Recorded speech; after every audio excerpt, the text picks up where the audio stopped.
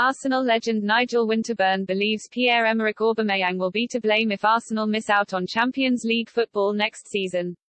The Gunners face an uphill battle to finish in the Premier League's top four and now find themselves short of firepower following the forward's controversial departure. The Gabonese attacker's Arsenal career has unravelled in recent months following a disciplinary breach which saw him stripped of club captaincy and banished from first-team duties by manager Mikel Arteta. Aubameyang's misconduct culminated in the shamed striker having his mega-money contract mutually terminated last week.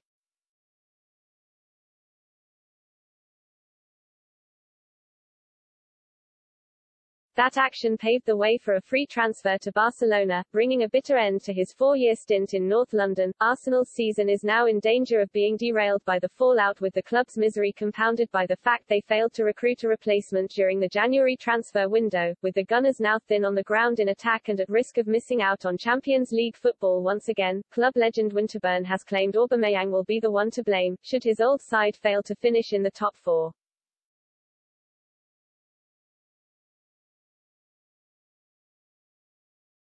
Everyone is scratching their heads over Pierre Emerick Aubameyang's departure from Arsenal, the former defender told Paddy Power.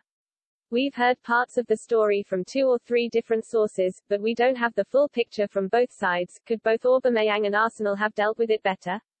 Yes, probably. It feels as if Aubameyang was the captain and then something went awry.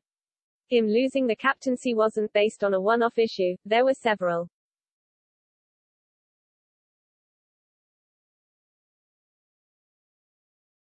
Mikel Arteta decided that enough is enough. You're the captain of this club and I am trying to lead a young team, and it's not acceptable. The problem with his departure is that it has left Arsenal short. If they finish fourth, then people will accept him leaving.